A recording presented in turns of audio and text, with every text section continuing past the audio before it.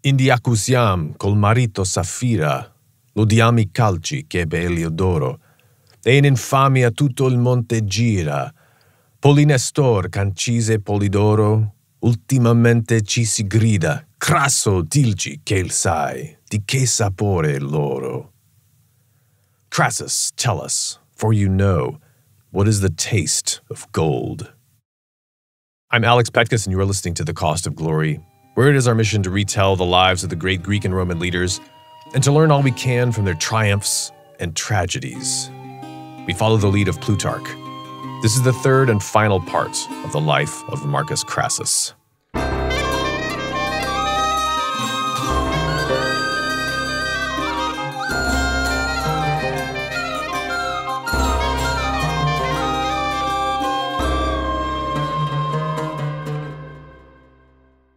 A noble woman stands in the courtyard of an elegant house in Rome.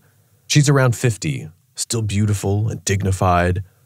She looks on as her husband readies his horse, surrounded by his attendants and friends. She has watched this man pull his family back from the brink of poverty, of annihilation, and then gradually amass untold wealth and power to go along with it. She was by his side, helping him build it every step of the way since her teenage years. And as their fortune grew, she grew as well, managing the household with skill.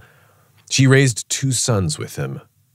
But now that their position seems the most secure, now that their sons have only just come of age, he wants to put it all at risk again, at greater risk than ever before. He's marching east to lead a new war at 60 years of age, and he's taking her little boy with him. Did she try to stop her husband, to dissuade him?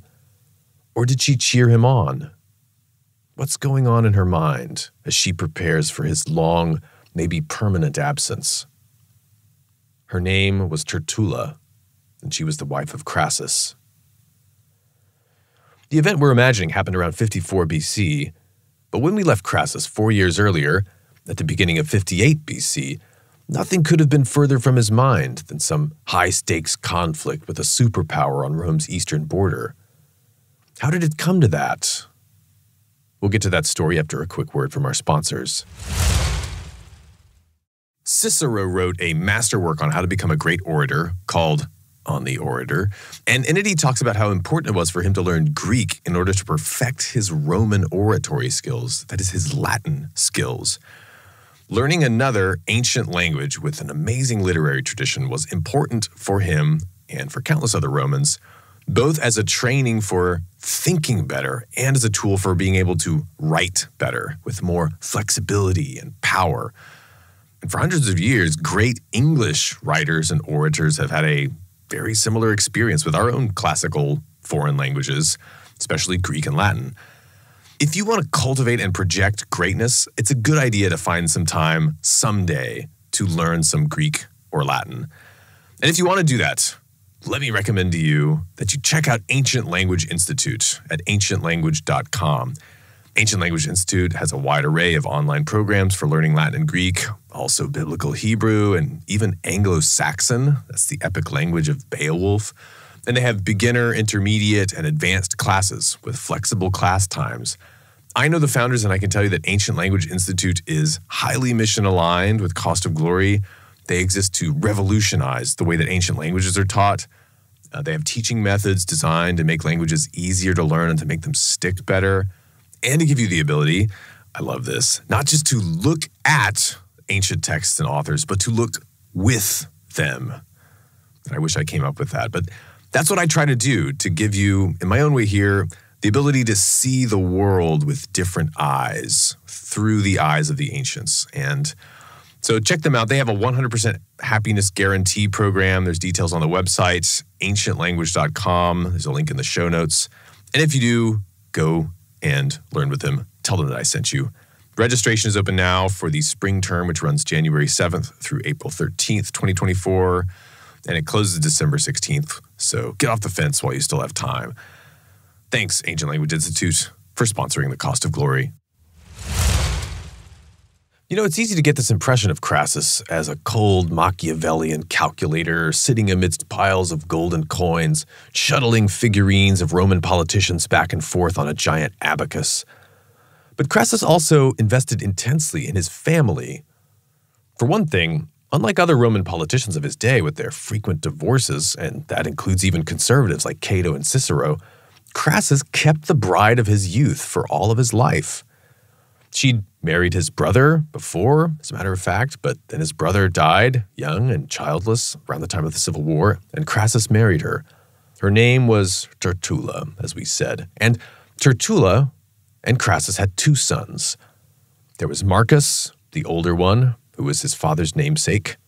He was a good kid, hardworking. And then there was Publius. Now, Crassus made sure that both of these sons had nothing but the best for their education. On top of the usual military arts, for which they would have had top-notch trainers, both of his sons learned philosophy under Crassus's Aristotelian Greek tutor, Alexander. And having the best for Crassus didn't mean luxury, necessarily. A little bit like the Rockefellers, Crassus wanted his family to live well below their means. They only had their one family house, and it was a modest one by the standards of the Roman elite. Of their 2 sons, Publius, the younger one, is the favorite. There was something special about Publius. From an early age, Publius was ambitious, and he took a special interest in studying oratory. Because of his father's connections, Publius was able to apprentice with the greatest orator of the day, Cicero. He would go and watch the great man's political contests in the law courts, and then he'd get to visit with him afterwards at his home to get to dissect the case and the speeches post-game with the master player. And Cicero was also impressed with the boy's talent. When Cicero was a young man, he also sought to learn at the feet of the great speakers, and one of the men that Cicero frequented as a mentor, funny enough, was the great statesman Lucius Licinius Crassus. Lucius Licinius Crassus was a distant, maybe second or third uncle of the subject of our biography, Marcus Licinius Crassus. And you wonder if Cicero had some kind of special quasi-familial affection of his own for his mentee, young Publius, despite the occasional tussle with the father. He shared in a private letter once that he hoped Publius would end up rather more like his grandfather than his father. This grandfather was the name Publius was named after, Crassus's father. That's Publius the consul, the censor, victor over the Spaniards, Hispanicus. Cicero even cherished the occasional fantasy that Publius would emulate his distant relative, Lucius Crassus, Cicero's favorite orator. So of his 2 sons, it was Publius, who in 58 BC, Crassus entrusts with a very special mission. When the young man is in his early 20s, he is to accompany the new proconsul of Transalpine Gaul as he goes out to govern his province, and that was Julius Caesar. And I wish I could have heard the final words Crassus said to his son before he gave his horse a final slap and sent him trotting off to meet his new commander. Publius's destination, as part of the proconsular entourage, was Gaul, that is more or less modern-day France. At that time, Gaul is still mostly wild tribal lands, unconquered by the Romans. Rome did securely control a modest portion of Gaul, mostly along the Mediterranean coast in the south of France, but trouble was brewing, and Publius was likely to have a chance to prove himself useful to Caesar in the arts of war and diplomacy. Maybe Crassus reminded his son that Caesar was now their family's most important political ally, that Crassus could claim to be the one who made Caesar who he was, campaign finance, political favors. Maybe he confided to his son his still rather contrarian conviction that Caesar was destined to become Rome's next great man. Maybe he reminded Publius of the stakes. Crassus is getting a little concerned about his relationship with Caesar, because Caesar and Pompey have started getting a little too friendly lately. Caesar decided that he wanted to cement ties with the other member of the Triumvirate, Pompey, and so he gave his only daughter, Julia, in marriage to Pompey. And in fact, uncharacteristically for one of these political marriages, after the wedding, a budding romance was beginning to form between the aging Pompey and the sweet young Julia. And this new celebrity couple, much discussed about town, this family alliance between Crassus's arch rival and his greatest protege, represents a serious threat. The relationship that they had needed now to be counterbalanced. And Crassus has two ways, mainly, of dealing with this. First, fight family with family, as we've been discussing. So Publius has a lot of pressure on him to perform, to impress Caesar with the talent of the Licinius Crassus household. And he does well. A few months after they set out for Gaul, letters start flooding Rome, telling of brilliant victories.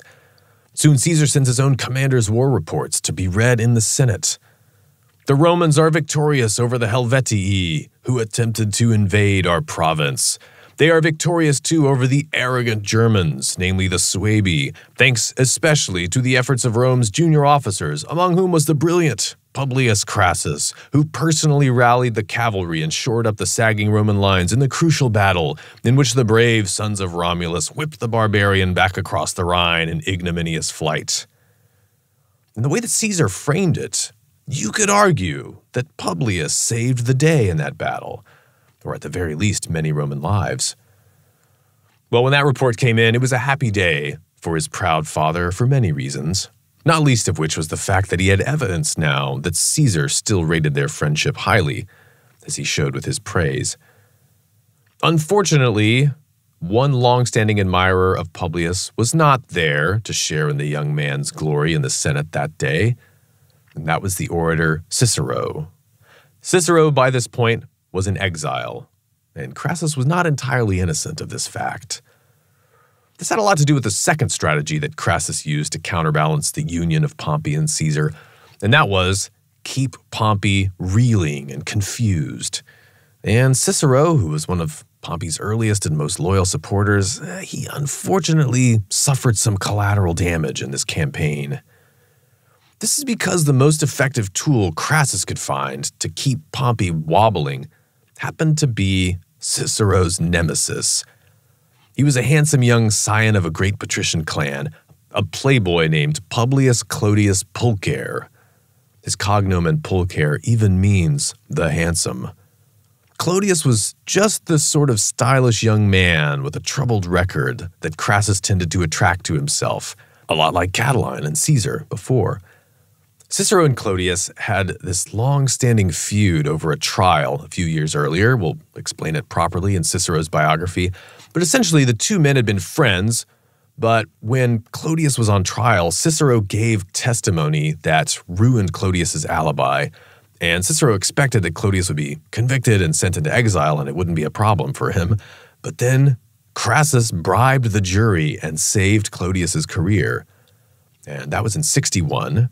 By 58, where we are in the story, Clodius has become an alarmingly powerful populist politician, even a sort of slumlord, and he succeeds in the year 58 in becoming tribune of the plebs, to Cicero's horror. Now, you might remember that in the Catilinarian conspiracy, Cicero, as consul, put to death the conspirators on the Senate's recommendation, but without trial. Well, Clodius, as tribune, now drafts a law that any Roman who puts another Roman citizen to death without a trial, or anyone who has ever done such an atrocious and unpatriotic thing, should be sent into exile. And the name wasn't specified, but nobody doubted who the intended victim of the law was, and that was Cicero. Now, even though Cicero and Crassus are on friendly terms, Crassus isn't Cicero's patron. That would be Pompey. And Cicero has always been Pompey's greatest spokesman in the Senate, so naturally, when Clodius is trying to drive him into exile, Cicero goes to Pompey's mansion to plead with the great man to protect him from this bloodthirsty mobster. But Cicero is informed by the doorman that the conqueror is not able to see him today due to the fact of his being not at home. And that was when Cicero realized his support had collapsed. And so he flees to Greece before Clodius's anti-Cicero law even passes, which it soon does after that. Clodius organizes a mob, and they burn Cicero's house down.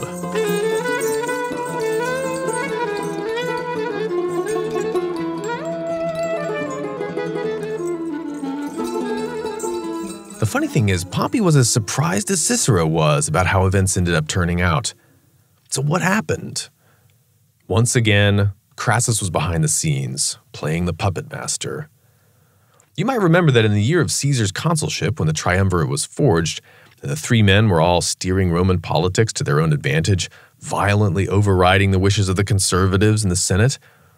In that year, Pompey's reputation suffered immensely, and Cicero blamed Caesar for most of all this overriding of the constitution and for the fall of Pompey's reputation. And once Caesar left for Gaul, Cicero started criticizing Caesar in public. At first it was casual, and then he got more bold. Perhaps he was trying to restore his patron's status in the public eye, or at least his own, which was a little tarnished by association. But Caesar has his agents in the city, and they're paying careful attention to everything that went on in the Senate and in the assemblies and even at private events. And Caesar is starting to get annoyed at Cicero for being a thorn in his side. And at this point, Crassus sees the billiards perfectly positioned on the pool table, and he can sink two with a single stroke.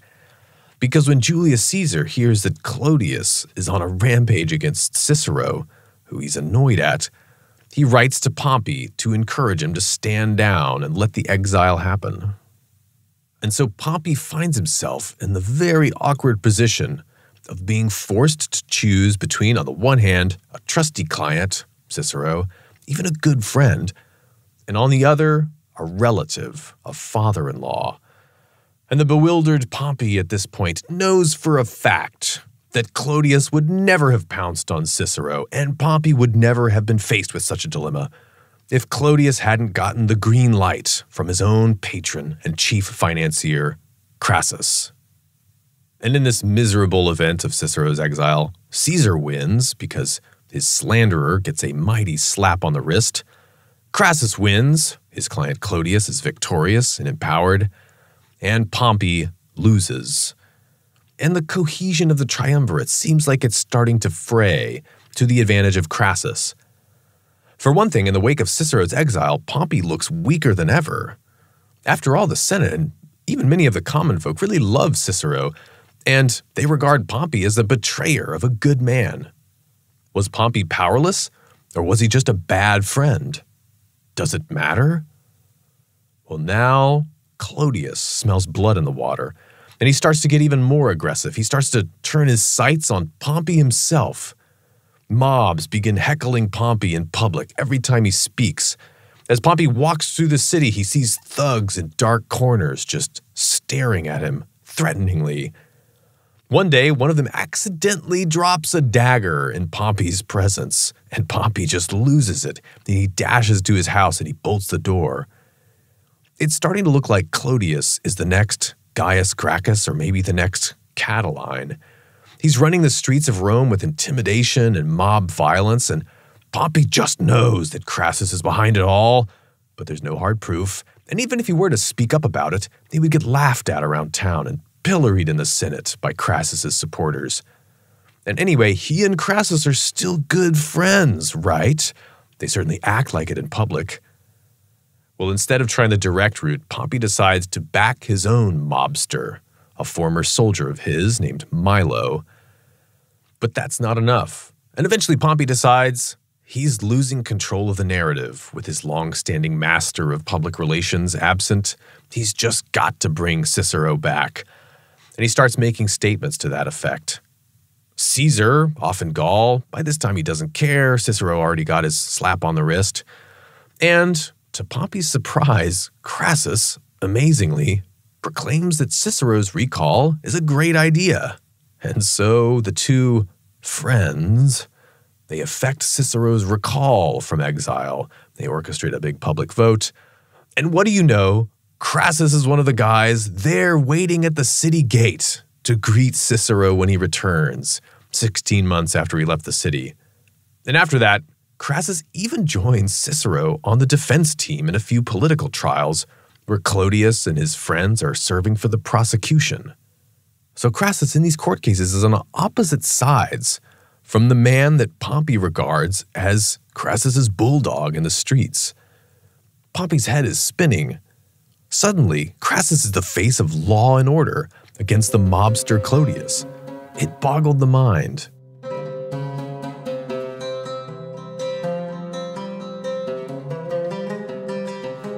Still at this point in 57, a great military campaign in the east is far from Crassus's thoughts. The most important and high-stakes struggle is the political proxy war he's fighting at home with Pompey. But this domestic tension is in fact what ends up producing the great, unforeseen opportunity for late glory Crassus ended up taking. And here's how it happens. With Cicero back now, and Pompey gaining a little confidence, Crassus's young friend Clodius doesn't back down at all. He just goes on a recruiting spree. And the arms race here between him and Milo just escalates. They're battling for mob control over the city's public spaces, and also for the swing votes in the popular voting assemblies. And all this time, the tensions between the two old rivals, Pompey and Crassus, start to increase. Each of them are backing their own mobster with varying degrees of secrecy and openness. And Pompey even confides to Cicero one day that not only is he absolutely certain Crassus is funding Clodius, and Clodius is even bragging about this in public, but Pompey even has it from a reliable source that Crassus is plotting to kill him. Well, that's silly, don't you think? Pompey was always a little bit excitable when it came to the subject of Crassus. But it's tense, and this mimetic rivalry between the two of them is starting to focus around some more concrete objectives. In particular, there was a certain Greek king of Egypt living in exile in Rome. The Macedonian Greeks were the rulers of Egypt since the days of Alexander. Well, this king's name is Ptolemy the 12th, better known by his nickname, Ptolemy the Piper, Auletes. He was called this because he was apparently really good at playing the flute, the Aulus. And this is not something that a king usually wants to be known for, but Ptolemy is really beyond being ashamed of anything at this point in his life. Egypt was still nominally independent, but for many years its rulers have been basically paying bribes to various Roman politicians to keep themselves on the throne. And Ptolemy was one of the most egregious bribers of this sort. But he grew so fat and corrupt and so hated by his subjects that one of his daughters seized the throne in a coup and drove him from Egypt. The other daughter, as a matter of fact, stuck with him, and that was the famous Cleopatra, which is a story for another day. Well, now Ptolemy is promising big sums to whichever Roman would take on a quasi-military, quasi-diplomatic mission to reinstall him to his ancestral royal dignity in Alexandria. And this promises to be a very dirty, embarrassing, easy, and fabulously lucrative job for any Roman magistrate willing and able to pull it off. Egypt was legendary for its wealth and its luxury and its soft inhabitants, and whatever Roman was in charge of resettling it would just have limitless opportunity for profit there. Now, I said that the job was easy, and the job itself was, but the hard part was getting it assigned to you. Pompey and Crassus both want it. But foreign policy is traditionally the prerogative of the Senate of Rome, and the conservatives there are extremely jealous of letting either of these guys handle the task. Clodius, characteristically, is offering to help sponsor the nuclear option and organize a plebiscite to simply override the Senate. At one point, he turns a political trial, where Pompey is present, into a publicity stunt for his patron Crassus. While speaking for the prosecution, Clodius goes way off topic, and he starts a little call and response with a mob of his clackers in the audience. And he says, "Who's starving the people to death?" "Pompey," the call comes. "Who wants to go to Alexandria?" "Pompey." "Who do you want to go?" "Crassus." Pompey was in charge of the grain distribution of that time. That's what he's referring to with that, "who's starving the people to death."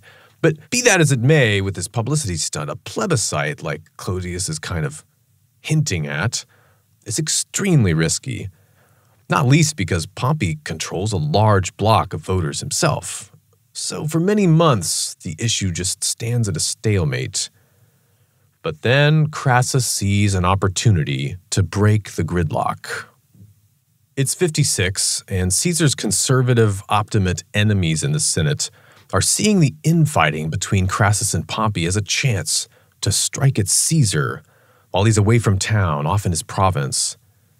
One of the leading members of the conservatives in the Senate is Domitius Ahenobarbus, which means Ironbeard. It's a great name. He's one of Caesar's most determined haters, and he's announcing a run for the consulship for the year 55. Domitius is promising to remove Caesar from his command in Gaul and drag him back to Rome to stand trial for his crimes against the constitution as consul in 59. Domitius' strongest backer in the election is Cato the Younger, Caesar's arch-nemesis. Well, all of a sudden, Caesar seems to be in great need. And Pompey is clearly in great need, I think you would say. Crassus too has something he wants. So, it's not unlike a few years earlier, when a momentous deal was struck. Crassus sends a letter to Caesar.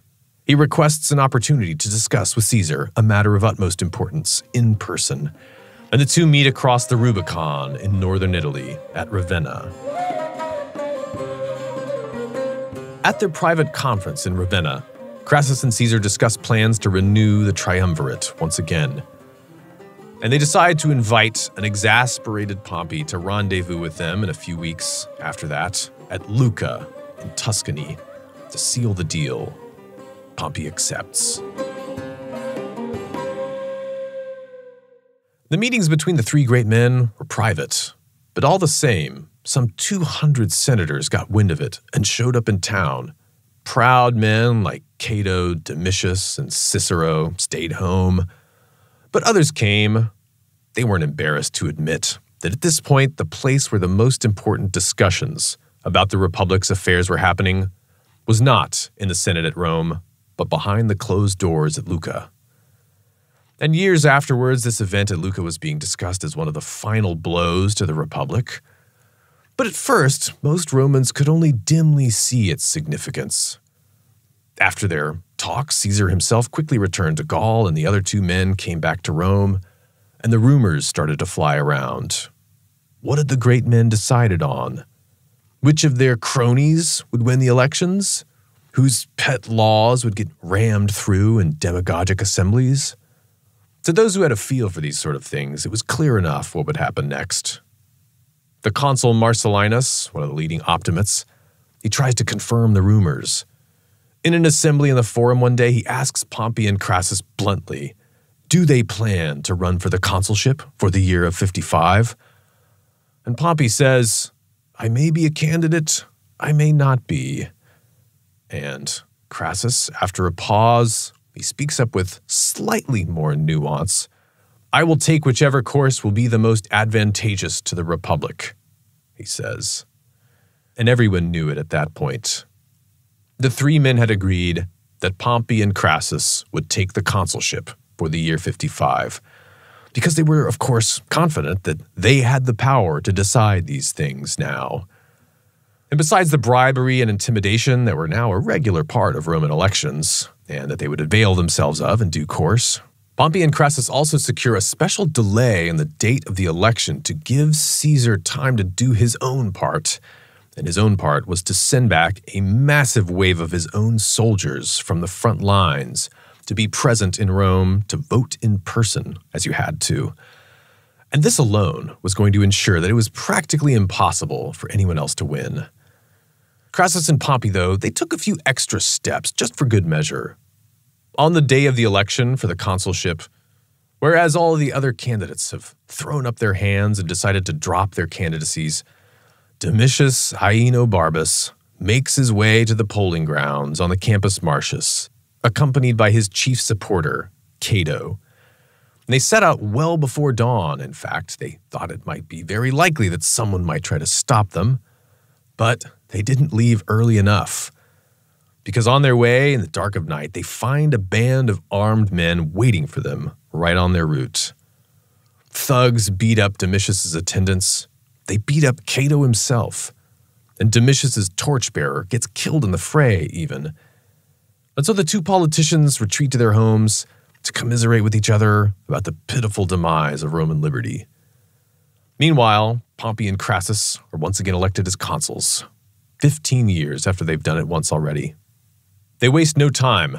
and they make use of the tool that they reinstated 15 years earlier against the better advice of the dead dictator Sulla. As one of their first acts, they procure an eager tribune, Trebonius was his name, and he proposes a law designating the foreign provinces the consuls will receive to govern after their terms of office. And this was crossing that political red line because remember, assigning governorships, well, that falls under foreign policy, and that's traditionally the Senate's prerogative. But by now, Pompey and Crassus have judged that it just wasn't worth the hassle to run the idea by the Senate and have to listen to Cato's endless tirades. Well, the foreign provinces that are designated in this tribune's law show that even though at Lucca the three great men met as equals, theoretically, Crassus was the one who had the upper hand in the negotiations. Because while Pompey would get command of Spain and additionally the right to administer his province in absentia, that would give him some time to spend at home with his lovely bride, Crassus was to receive as his province Syria. Syria, just a short step away from the greatest prize of all, Egypt. On top of that, most importantly, each provincial command was to last a jaw-dropping 5 years instead of the usual 1 year. Of course, the precedent had already been set with Caesar's 5-year command in Gaul in 59. But on top of this law, Pompey and Crassus also have to hold up their end of the bargain with Caesar. And so they get the same Trebonius, once again, to propose a tribunary law, another law extending Caesar's command in Gaul another 5 years. And between the three of them, they control enough votes to basically use the tribunary office as a political trump card, as usual, the popular plebiscite. But this doesn't mean it's going to be easy to use it. Because Cato is dusting off his playbook from the year 59, and he's psyching himself up to become an even more spectacular loser this year. By this point, Cato has just run for the praetorship, but Pompey and Crassus did everything they could to prevent him from winning, and that included, in the end, physically blocking Cato's supporters from the voting grounds. And Cato lost, but he made sure the entire city knew why. And as his next move, when the days for the assemblies come that they're going to discuss the two laws that Crassus and Pompey want passed, Cato and his buddies get up and they filibuster.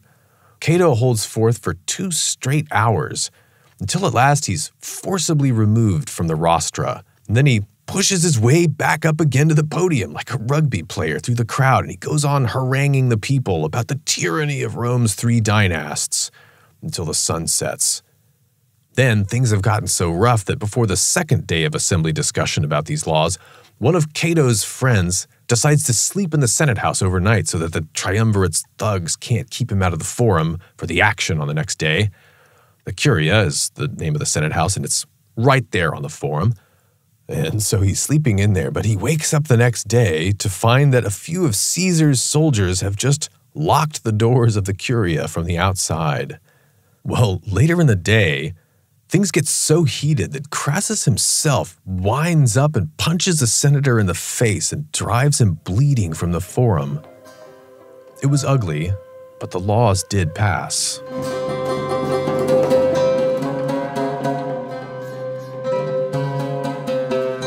But a great military expedition to Mesopotamia, even by the beginning of 55, it's still not on Crassus's mind. But then not too long into the spring of their consular year, which so far has been brilliantly successful, Crassus gets shocking news. The current Roman governor of Syria, Aulus Gabinius was his name, he's gone rogue. The whole point of Crassus negotiating at that Lucca conference to get Syria for his governorship the next year is that he'll be the one to reinstall Ptolemy. And in return, he'll call Clodius's mobs off of Pompey. But arrogant Gabinius, who was one of Pompey's closest associates, saw the chance to get rich before his time was up as governor of Syria. And so he went and fetched Ptolemy himself. And he took the king and he marched a provincial army from Syria into Egypt, easily overwhelms the border guards, and he installs Ptolemy back on his throne in Alexandria. The deed is done, and Crassus is livid. Pompey steps in to try to do some damage control with Crassus in Rome. Gabinius is Pompey's man, and, he feels kind of responsible. And we don't know exactly what happened or what was said, but somehow something clicked in Crassus's deep mind. Crassus has spent a lifetime building perhaps Rome's most successful political career ever at that point. But he hasn't built it on the charisma of military glory. He'd had plenty of that in his youth, yes. But the foundation that he laid for his great edifice was something much more secure, hard assets. The securities that he dealt in and amassed were much more predictable and resilient to the whims of fortune than battle with its prestige and plunder.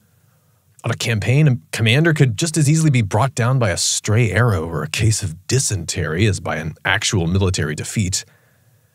And yet, lately in his thoughts, Crassus was beginning to look toward the end. He was 60 years old. One day in a public speech, he casually remarked on the fact that not a single one of a long line of Licinius Crassuses had ever lived past 60. And so Crassus is maybe starting to look toward his legacy. Maybe it was because Publius was back in town. Publius, the favorite son.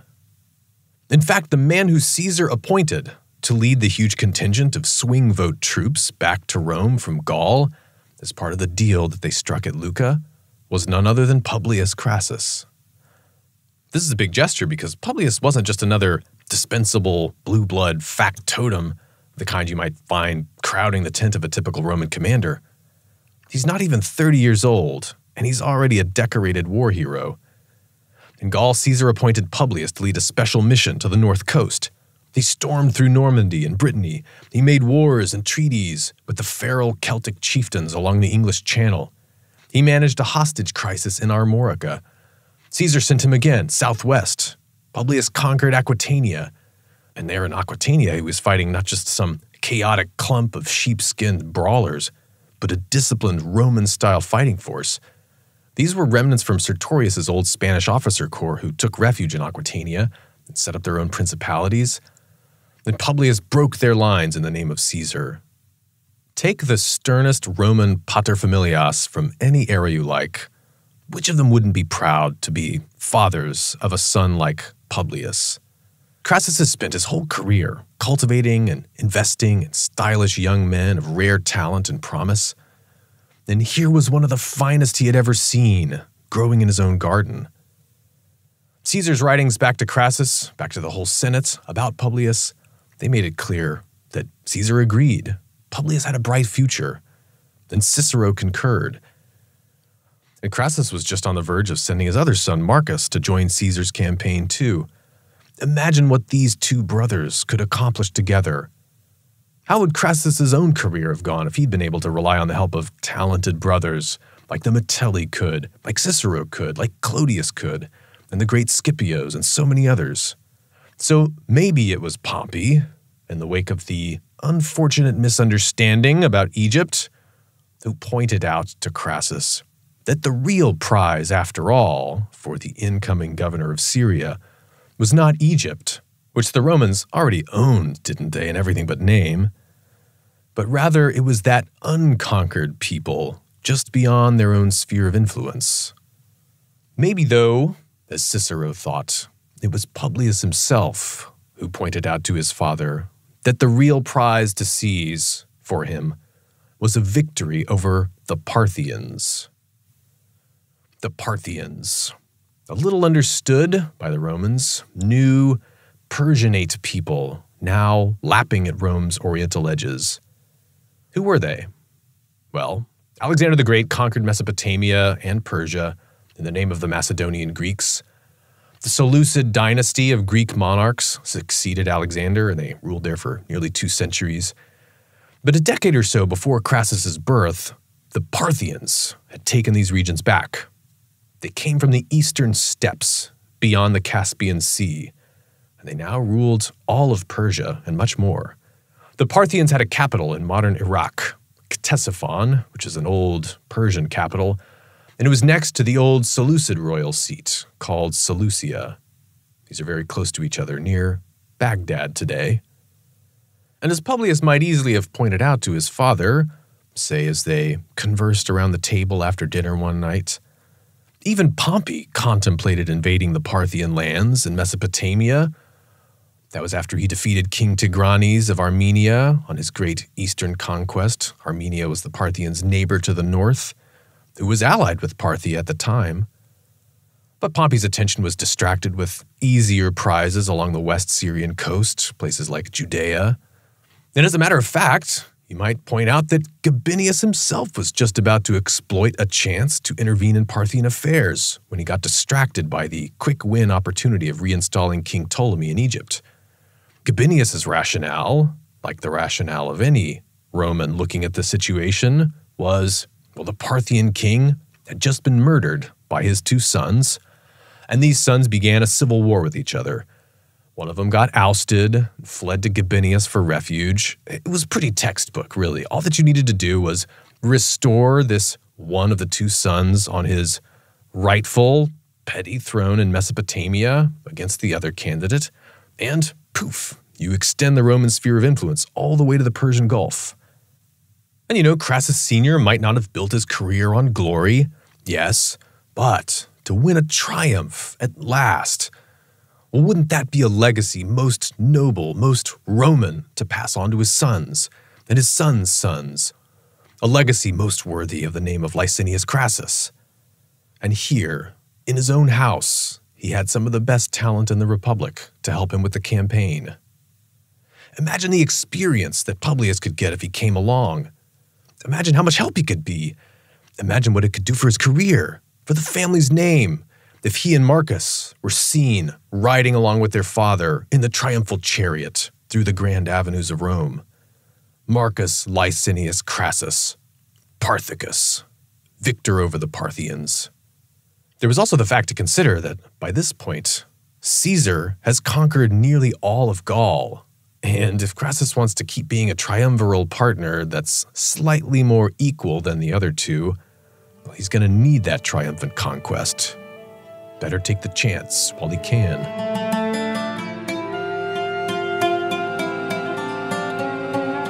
Well, whatever his true reasons, Crassus makes the fateful decision to go all in on a great Parthian war. He begins to spread the word around town. He raises 7 legions. He gets a letter from Caesar congratulating him and wishing the blessings of the gods upon his expedition. Caesar offers to release Publius from his duties in Gaul, and as a sign of goodwill, to send along with him 1,000 Gaulish cavalry, drawn from the sons of the noblest tribes. Publius departs back to Gaul to pick them up. He'll meet his father in Syria. But before he goes, he reconciles Crassus and Cicero. They'd had a falling out earlier that year over the usual kinds of things, assuaging the egos of great men. The kid is a natural-born politician.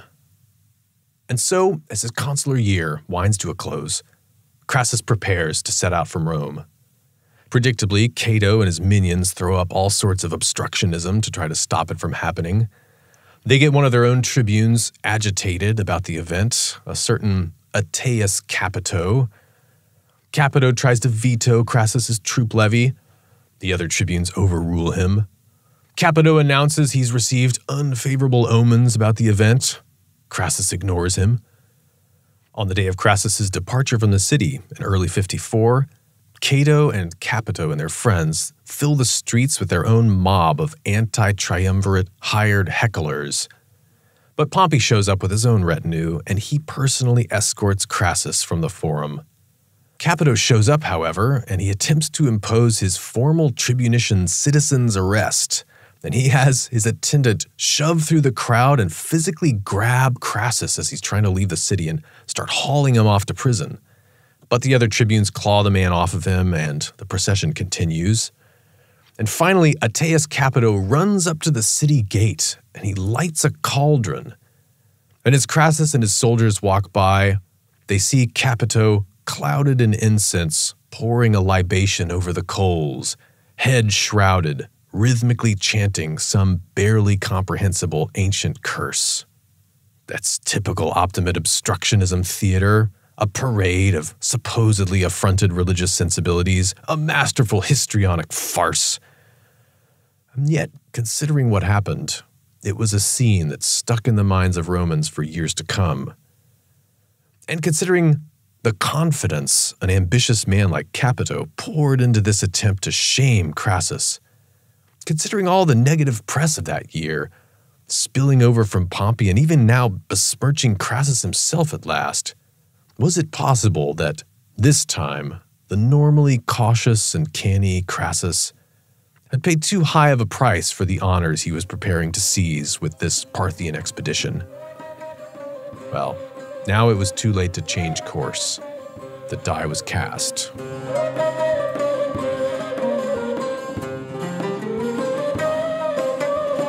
Many ancient writers criticize Crassus for starting a war against the Parthians without proper cause, unprovoked, they say, out of pure greed. Plutarch even goes as far as to say that he was getting fantasies of being the next Alexander, dreaming of going on past Mesopotamia to conquer Persia, Bactria, India, and beyond. But if you consider the facts, look at this civil war between rival claimants to the Parthian throne, one of them asking the Romans for help. On the one hand, this is well past the typical Roman threshold for justifying military intervention, but there had also been proxy wars in the past. Armenia, Pontus. Someone from the realist school of geopolitics would say that with Rome in possession of Syria, on Parthia's western border, controlling access to the Mediterranean that they were interested in, a clash between these two empires was inevitable. And the Parthians had already made a few passes at Syria, as a matter of fact, a few abortive passes that they ended up calling off, but there were already tensions there, I think it's fair to say. And Crassus's plan is probably just to reinstall this ousted prince and add him to the list of Roman client kings and eastern buffer states. He doesn't have to be thinking of a whole Alexander expedition. The name of this ousted prince, by the way, is Mithridates, confusingly, but apparently this is a common name for Eastern dynasts who claim Persian royal descent. Crassus has a rough start, though, as he starts his campaign. He reaches Syria with his army not entirely intact. He lost some ships while making the crossing from Italy to Greece. Cicero told the story a few years later, and I'll quote it here. When Marcus Crassus was embarking his army at Brundisium, that's the port that you leave from Italy to reach Greece, a man who was selling Caunian figs at the harbor repeatedly cried out, Kauneas, Kauneas, referring to figs, that is. Let us say, if you will, that this was a warning to Crassus to tell him, Kaue ne eas, Kaue ne eas, that is, beware of going in Latin, and that if he had obeyed the omen, he would not have perished. End quote. It's a little fanciful, yes, and ships were often lost at these straits. King Pyrrhus lost some ships here on the crossing between Italy and Greece, for example. And yet, if you consider what happened, not just at the crossing here, but to the whole army eventually, it does make sense that as men later told the story of Crassus's expedition, they remembered or even invented evil, tragic omens bubbling up at every turn. But the bad vibes were already there from the start, weren't they? After the tribune's Black Cauldron stunt, this sort of thing was bad for morale. Here the troops are, marching for the glory of Rome, and yet they know that the popular support for the war effort from back home had been made to seem, at least, pretty lukewarm. That's an understatement. And this was especially dangerous for new recruits, like most of his troops are. Men who didn't have that powerful emotion of love for their commander to balance out their fear and uncertainty. So once Crassus reaches his province of Syria, he wants to score some quick victories to pep up his soldiers. He crosses the Euphrates River, which is the border between Roman and Parthian territory, and he captures a few cities in northern Mesopotamia. The region he's now in is in the borderlands between Syria and Turkey now. It's east of Aleppo. This is a relatively narrow, fertile strip of rolling hills and plains between the mountains of Armenia to the north and the vast deserts of the empty quarter of Arabia to the south. It was an area already ancient back then, the western edges of historic Assyria. One of the cities that Crassus secured there is a city that the patriarch Abraham stopped in when he was on his way from Ur of the Chaldees to Canaan. In the book of Genesis, the city is called Haran, and in Roman times it was called Carrhae. Well, after these few successes, it's a little late in the year, Crassus decides, let's leave some garrisons in place, hold these cities, but then retire with the main of the army, back across the Euphrates, back to Syria. And Plutarch blames him here for holding back and misspending his time. Because the rival claimant to the throne that he's backing, Mithridates III, has actually by this point raised an army of his own. He's gone ahead and recaptured two key cities that are deep in south-central Mesopotamia, Babylon and Seleucia. Well, Crassus may have had good military reasons not to push forward at this point. Most of his troops are relatively new recruits, for example. He may have wanted to spend more time training them, or he may have wanted to raise funds and resupply, or it might have been that the most important piece of the operation, the real animating force behind it, wasn't there yet, because Crassus was still waiting for Publius to arrive with those elite cavalry reinforcements from Caesar. And Publius does arrive that winter, and soon so does an embassy from the king of Persia himself, Orodes II, king of kings, Arshak of Persia, Mesopotamia, Media, Bactria, Hyrcania, and the eastern steppes. And the ambassador from the king has a brief message. The king's insolent brother has no just claim to the throne. If Crassus's army was sent by the Roman people, then there would be war without truce or treaty. But if Crassus had taken up arms against the wishes of his native country, as they had been informed, then the great king would take pity on old Crassus's gray hairs and allow the garrison force currently occupying his border towns to depart in peace and take Crassus with them. And to this arrogant boast, Crassus replies, I'll give you my answer in Seleucia, referring here to the main military objective that he's got. And the ambassador bursts out laughing, and he points to his open hand. Oh, Crassus, hair will grow on my palm before you see Seleucia. And with that, he rides away to go inform the king that there must be war.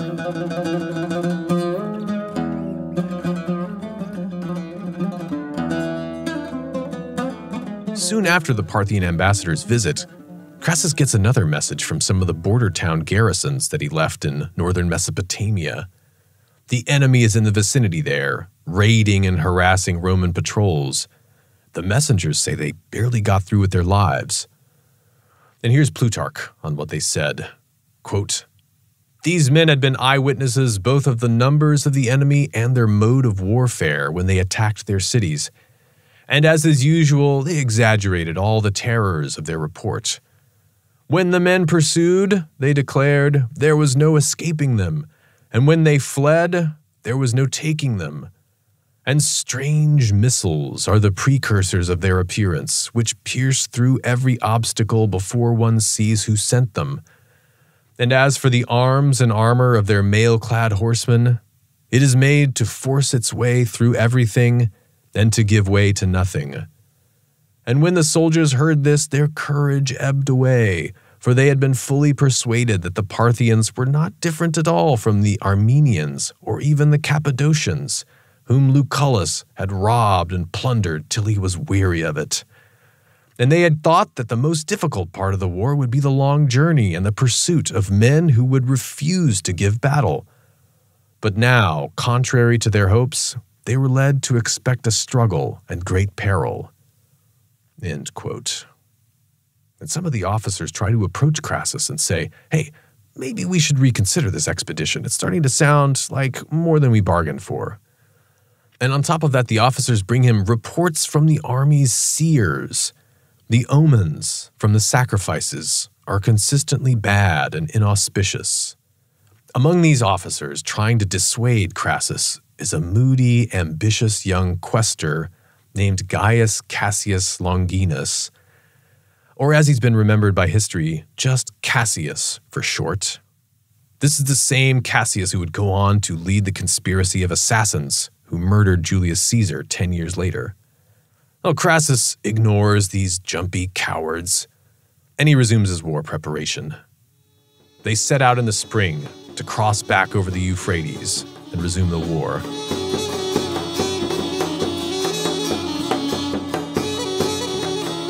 On their way, father and son take an opportunity to make a sacrifice to the great Syrian goddess Atargatis at her magnificent shrine in Hierapolis, which is a city near the river. But as they're exiting the temple in a procession, Publius trips and falls at the gate, and then his aged father falls over him. At least that was how some of the survivors of the expedition remembered that day much later. And they also remembered how, as Crassus was taking his army across the Euphrates bridge at Zeugma, thunder was heard in a clear sky, and winds whipped the faces of the soldiers with dust. And one of the general's horses spooked and toppled off the bridge, taking her groom along with her and disappearing into the waves. And they recalled, wasn't it right, that when Crassus was making a customary sacrifice to purify the army, and the seer came to the part of the ritual where he placed the animal's entrails in the general's hands, that Crassus accidentally let the entrails fall to the ground. And to the distressed bystanders, Crassus joked, "Ha! Such is old age, but be sure you will see no weapon escape these hands." And it was said that Crassus, who was already quite old for a man of those times at age 61, that he looked even older than he was. Well, as soon as they cross the river, Crassus sends out scouts, and the men come back from their expeditions with odd reports. The rolling plains of Osroene appear to be empty. Well, not entirely. They kept coming on tracks of many horses that seemed to have wheeled around and run away. It's starting to look like the typical steppe barbarian strategy that Lucullus and Pompey saw in the east, where the biggest challenge was simply pinning down an army willing to fight and settle things. Crassus then is faced with a choice.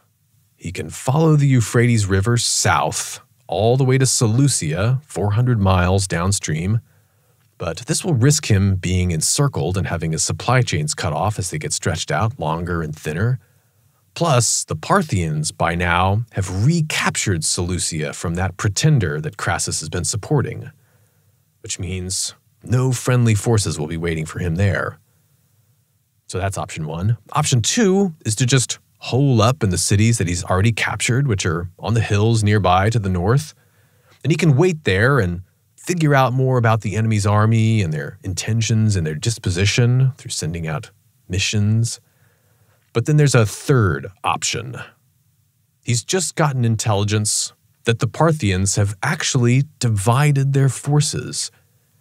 The king himself has gone north into Armenia with a large part of the army, with one part, and he's waging a war against the kingdom of Armenia. Armenia earlier was offering to support their new ally, Rome, and King Orodes was busy punishing them for it. But the king sent another force to hold out the Romans, to hold them off until he returns from Armenia. And so the third option is to go straight ahead and find this other force. Crassus has the chance to fight the Parthians before they can reunite their grand army.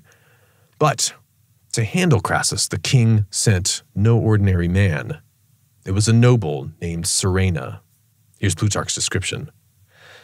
In wealth, birth, and reputation, Surena stood next to the king, while in valor and ability, he was the foremost Parthian of his time, besides having no equal in stature and personal beauty, so he's very tall and handsome. He used to travel on private business with a baggage train of 1,000 camels, and was followed by 200 wagons for his concubines. End quote. And Surena was not even 30 years old yet. Another stylish young man. Now, the person feeding Crassus this information about the king splitting his armies, which is true, it was a certain Arab chieftain who befriended Pompey in the past when Pompey was in the neighborhood. And this chieftain also stated that in his expert opinion, the best option was to strike out into the plains and to try to draw Surena into a battle as quickly as possible. Option 3. And young Gaius Cassius, the junior officer, later claimed that he personally advocated options 1 or 2. He claimed that the Arab was a spy and that he was tricking Crassus. And he said that he tried to warn Crassus. The Parthians are renowned horsemen. The plains are going to play to their strength. Stick to the hills or to confined territory. But Crassus had reasons to be confident in his own cavalry, didn't he? And he had 4,000 of them, including some of the finest riders in Gaul, led by his own son. And so with these cavalry and the 35,000 infantry that he has, he sets out from the river into the plains to find the enemy. And his Arab advisor soon made some excuse and disappeared. And at this time, Crassus was roughly in the vicinity of one of his friendly forts at Carrhae, a good place to retire after the victory if he needed to. It was from Carrhae that the coming battle would eventually take its name.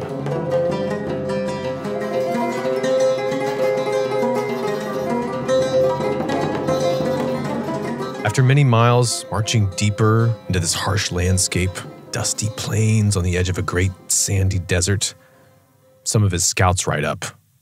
They announce they've just encountered the enemy, taken heavy casualties. The foe is coming in large force and great confidence. Crassus draws up his men into battle ranks. He's expecting that the Parthian infantry will be supported by unusually large numbers of cavalry, not unlike what the Romans have seen and defeated in Armenia before. And so Crassus forms his lines into a hollow square formation. In case the Parthians try to outflank him with a cavalry charge, he'll be able to fight with full force on both sides and in the rear as well. But he also stations his own cavalry at equal intervals around every face of the square, so no side will be unprotected from the enemy horsemen. And the army marches forward. They start looking for the enemy. It gets late into the afternoon. Finally, the Romans see the foe on the horizon. And here's Plutarch, who, like with so many of the pivotal events in ancient history, happens to be also our best source for this battle. To the surprise of the Romans, the enemy forces appeared to be neither numerous nor formidable, for Surena had veiled his main force behind his advance guard and concealed the gleam of their armor by ordering them to cover themselves with robes and skins. But when they were near the Romans and the signal was raised by their commander, first of all they filled the plain with the sound of a deep and terrifying roar. For the Parthians do not incite themselves to battle with horns or trumpets, but they have hollow drums of distended hide, covered with bronze bells, and on these they beat all at once in many quarters, and the instruments give forth a low and dismal tone, a blend of a wild beast's roar and harsh thunder peal. And Plutarch makes an interesting comment here. They had rightly judged that of all the senses, hearing is the one most apt to confound the soul, soonest rouses its emotions, and most effectively unseats the judgment. End quote. And Crassus has got to keep his cool here. He's expecting some heavy archer fire, followed by a cavalry charge. But he's spent a year disciplining these troops. They'll do the tortoise formation, the testudo, shields in the front, shields above. This will ward off the arrows. And then once the infantry engagement begins, the Romans will start grinding through. Nobody can match Roman infantry. But the arrows don't come right away. Here's what happens next, as Plutarch tells it. Quote, "While the Romans were in consternation at this din, suddenly their enemies dropped the coverings of their armor and were seen to be themselves blazing in helmets and breastplates, their Margianian steel glittering keen and bright, and their horses clad in plates of bronze and steel." Margiana is a region of what's now eastern Turkmenistan. It's centered around the oasis of Merv. It was famous for its metallurgy. We're going on here. Surena himself, however, was the tallest and fairest of them all, although his effeminate beauty did not well correspond to his reputation for valor, but he was dressed more in the Median fashion, with painted face and parted hair, while the rest of the Parthians still wore their hair long and bunched over their foreheads in the Scythian fashion to make themselves look formidable. End quote. And the vanguard of the Parthian forces that we're reading about here is composed of what the Greeks call cataphracts. That is, knights completely covered, together with their horses, in heavy plate mail, and they're equipped with long lances, so think of medieval knights jousting. And the sudden revelation of this steel as they pull their robes off, it must have been stunning in the afternoon sun, and it's a move calculated to strike fear. But when the cataphracts charge and clash, the Roman lines hold firm and the riders retreat. But as these knights retreat, the Romans realize that the Parthians have already begun riding around toward their flanks on both sides with another, much larger force of mounted troops. They stop at a considerable distance, and then the arrows came. They came and they came. These were not normal arrows, but heavy bolts with razor-sharp, strengthened metal barbs, and they were coming from an incredible distance away. The Parthians had large composite bows, made not just of wood, but of bone and leather, to allow far greater pull strength. The legionnaires see their shields pierced straight through, their helmets and breastplates fractured, punctured. Leather, wood, metal, nothing stands up to the arrows. The lines are shaking, they're taking heavy losses. Crassus orders his light-armed troops to make a charge, to try to turn a section of the mounted horse archers to flight. But before they can get close, the riders back away and just keep shooting. Then the arrows overwhelm the light troops. The survivors retreat for safety to the legion lines. They try a couple more infantry charges to try to break the status quo, but it's the same result. Parthian horsemen outrun them and shoot them down while fleeing. And then when the Romans turn around and retreat, they shoot them some more as they turn around and chase them. Crassus keeps expecting the arrows to stop and the infantry to come. But then it slowly becomes clear. There is no infantry. There will be no line-to-line hoplite clash of the sort the Romans excel at.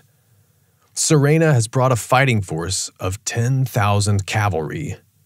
1,000 are those cataphract plate mail lancers, and 9,000 of them are mounted archers, the ones currently raining down death upon the Romans. And what's more, the Romans realize to their horror, Sirena has brought 1,000 pack camels loaded up with nothing but arrows. They could keep shooting till the sun sets. Nothing in the Roman military intelligence book about Parthia or any Eastern barbarians could have prepared Crassus for this. It had never been done before, as far as anyone knew. Crassus sends word to his son, make a cavalry charge, force an engagement. Publius rides out with his cavalry from Caesar. He takes along 4,000 infantry behind him as well, running out at a sprint. The Parthian horse archers give way and flee before his charge. He chases them out of view of the main army. They chase further and further. But then, Publius's men once again see the glint of Margianian steel growing before them. The mounted archers have fled to the cataphracts. The lancer knights charge, clash, and hold the Romans in place until another cohort of Parthian horse archers begins to gallop in circles around them, whipping up dust and sand, and finally, a tornado of arrows begins raining down upon them. Plutarch paints a chilling scene. Quote, "The Romans, being crowded into a narrow compass and falling upon one another, were shot and died no easy or even speedy death. For in the agonies of convulsive pain and writhing about the arrows, they would break them off in their wounds, and then in trying to pull out by force the barbed heads which had pierced their veins and sinews, they tore and disfigured themselves the more. Thus many died, and the survivors also were incapacitated for fighting. And when Publius urged them to charge the enemy's mail-clad horsemen, they showed him that their hands were riveted to their shields, and their feet nailed through and through to the ground. So they were helpless, either for flight or for self-defense. Publius himself accordingly cheered on his cavalry, made a vigorous charge with them, and closed with the enemy. But his struggle was an unequal one, both offensively and defensively, for his thrusting was done with small and feeble spears against breastplates of rawhide and steel, whereas the thrusts of the enemy were made with long pikes against the lightly equipped and unprotected bodies of the Gauls, since it was upon these that Publius chiefly relied. And with these he did indeed work wonders, For the Gauls laid hold of the long spears of the Parthians, and grappling with the men, pushed them from their horses, hard as it was to move them owing to the weight of their armor. And many of the Gauls forsook their own horses, and crawling under those of the enemy, stabbed them in the belly. These would rear up in anguish and die, trampling on riders and foemen indiscriminately mingled." End quote. Publius's men put up a brave fight, but soon they're overwhelmed. Some of Publius's advisors try to persuade him to slip away with them and make an escape to a nearby city friendly to the Romans. But Publius bids these good men farewell and encourages them to save themselves. He retreats with his remaining warriors to a small hill to make a last stand. Back at the main army, messengers come to Crassus. Publius is in difficulty. He is lost unless he receives aid quickly. Plutarch describes his state of mind. Quote, "And now Crassus was prey to many conflicting emotions, and no longer looked at anything with calm judgment. His fear for the whole army's safety urged him to stay put, and at the same time his yearning love for his son impelled him to grant assistance. And at last he began to move his forces forward to aid Publius. But then they hear the drums fire up again, and the battle cries, and they see a new contingent of horse archers and cataphracts ride up. And one of them at the front has fixed to his lance the head of Publius Crassus, for all to see. A shudder goes through the army. But it is said that Crassus in that awful hour showed more brilliant qualities than he ever had before.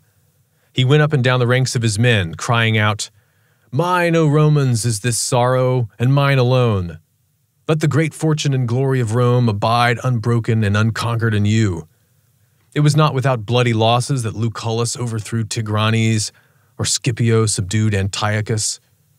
Our fathers of old lost 1,000 ships off Sicily before conquering the Carthaginians. Our empire was taken not by good luck, but by valor. Yet the enemy keeps circling, and the arrows keep falling, and the Romans keep getting pinned into a tighter and tighter bunch.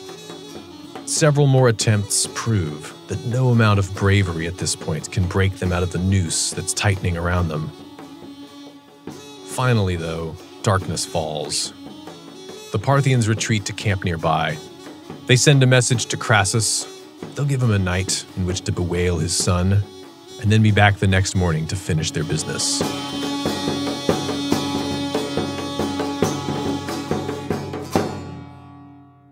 In the heat of the moment, you can keep your composure in the face of incredible loss, even the loss of your own child.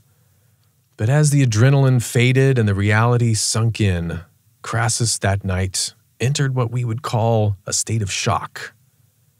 The Roman soldiers, even though they had nobody but him to hold responsible for the day's disaster, still they longed to see their general's face, to hear some words of encouragement from him. But there were none.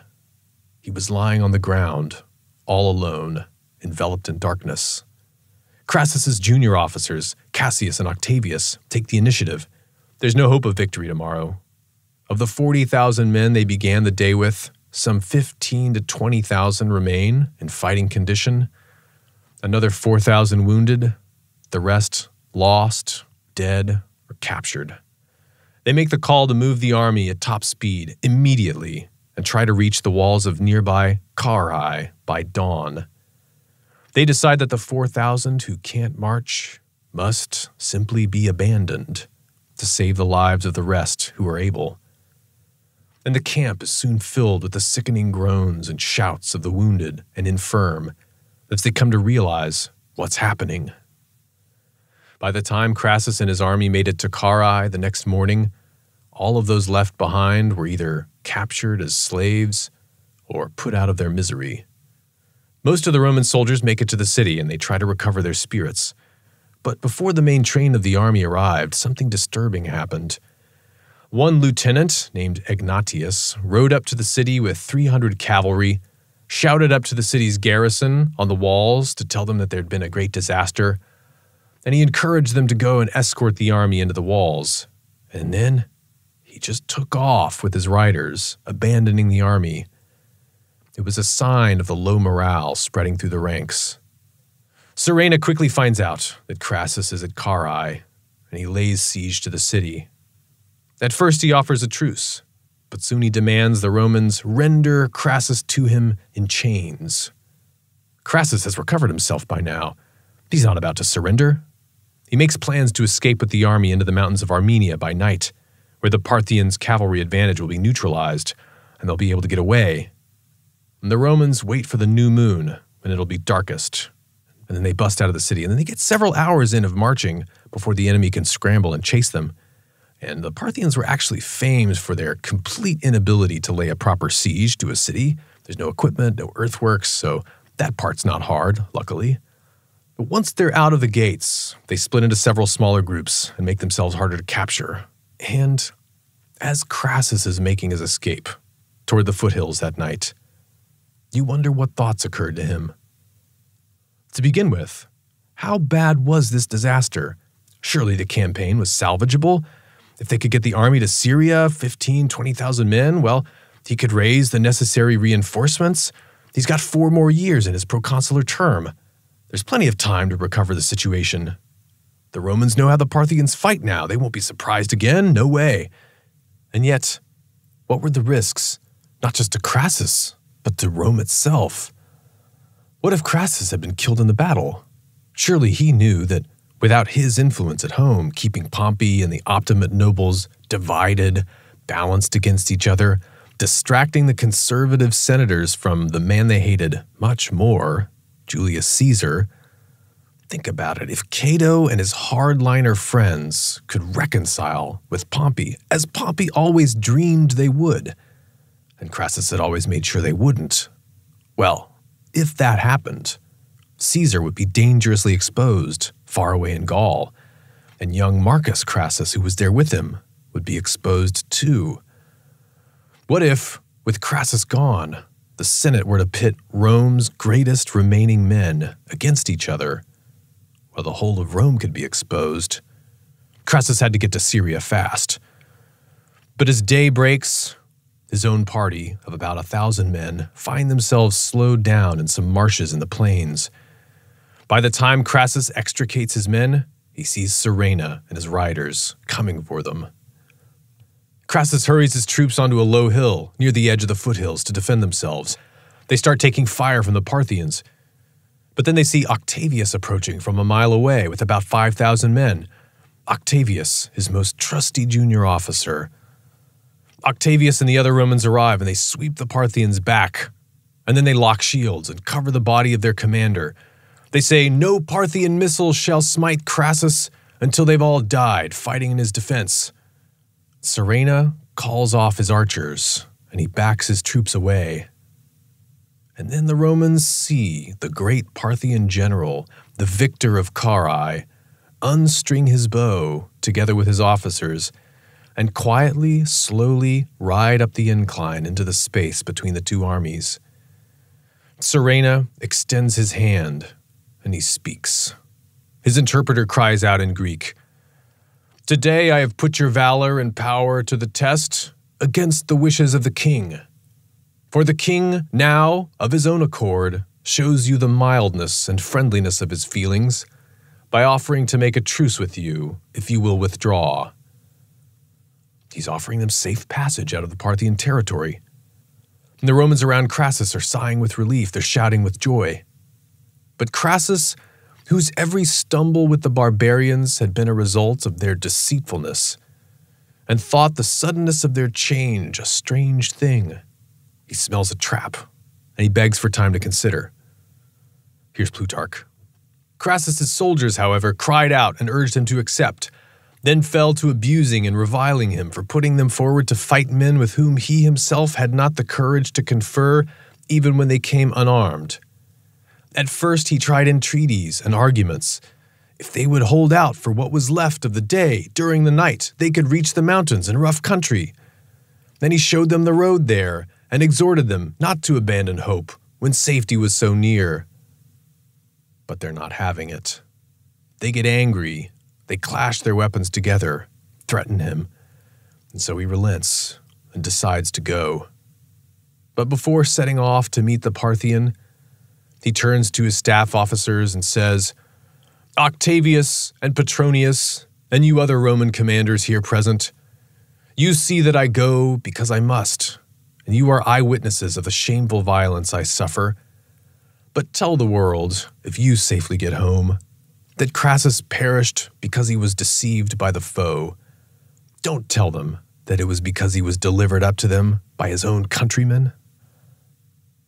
And then Crassus walks down the hill with a few officers.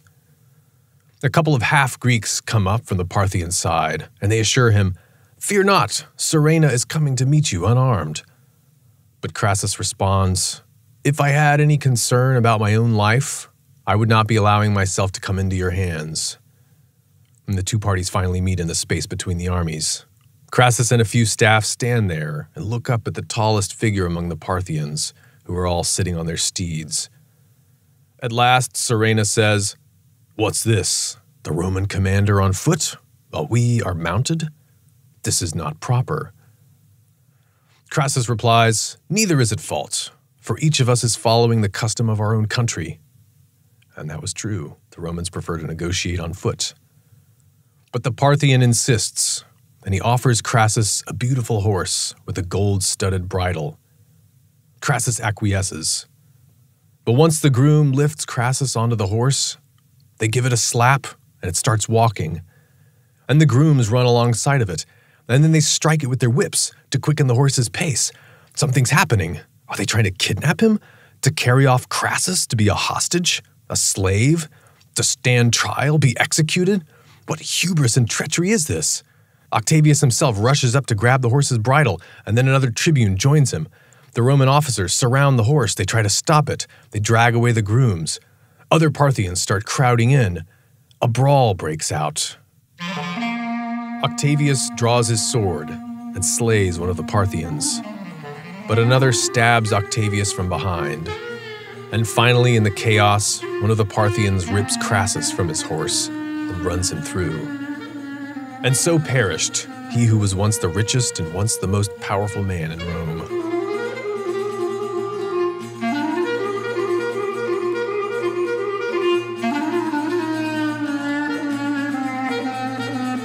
Some of the officers escape back to the army. They get ready for a fight, but Serena sends a messenger to them saying, "Crassus has met with his just deserts, but the rest of the Romans may surrender themselves without fear." Many do. Others escape during the night, mostly to be hunted down and killed by Serena's Arab trackers. In the whole of the campaign, of the 40,000 who set out, 20,000 are said to have died, 10,000 were taken alive, and another 10,000 escaped to tell about it. And the Battle of Carrhae went down as one of the worst military disasters in Roman history.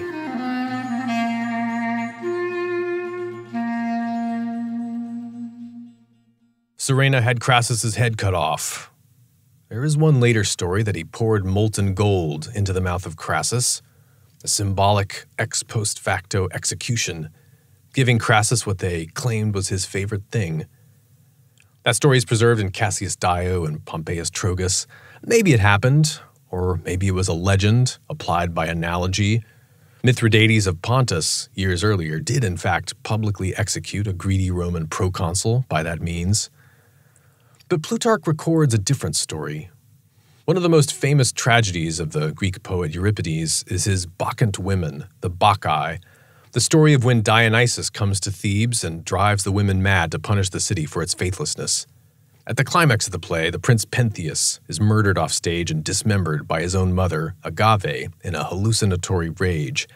She then emerges onto the stage, cradling the head of her son, believing it to be that of a lion. Here's Plutarch. Quote, "And it happened that King Orodes of Parthia was at last reconciled with Artavasdes, king of Armenia, and agreed to receive the Armenian sister as a wife for his son. And there were reciprocal banquets and drinking bouts at which many Greek compositions were introduced, for Orodes was well acquainted with both Greek language and literature. And Artavasdes, king of Armenia, actually composed tragedies and wrote orations and histories, some of which are preserved. Now when the head of Crassus was brought to the king's door, the tables had been removed, and a tragic actor, Jason of Tralles, was singing that part of the Bacchae of Euripides where Agave is about to appear. While he was receiving his applause, Sylakes, Serena's messenger, appeared in the doorway of the banquet hall, and after a low bow, he cast the head of Crassus into the center of the company. The Parthians lifted it up with clapping of hands and shouts of joy, and at the king's bidding, his servants gave Sylakes a seat at the banquet. Then Jason, the actor, handed his costume of Pentheus to one of the chorus, seized the head of Crassus, and assuming the role of the frenzied Agave, sang these verses as if inspired. Now from the mountain we bring a tendril fresh cut to the palace, a most blessed hunting prize. And this delighted all the guests. With such a farce as this, the expedition of Crassus is said to have closed, just like a tragedy. There are many lessons to take from the life of Marcus Licinius Crassus. Let's discuss them in the next episode. Whatever your opinion of the man, I think, for now, he deserves a little peace. If you got something out of this, please write us a review, subscribe to our newsletter at ancientlifecoach.com, or, most importantly, share the story of Crassus with a friend in need. Thanks for listening. Stay strong, stay ancient. This is Alex Petkus. Until next time.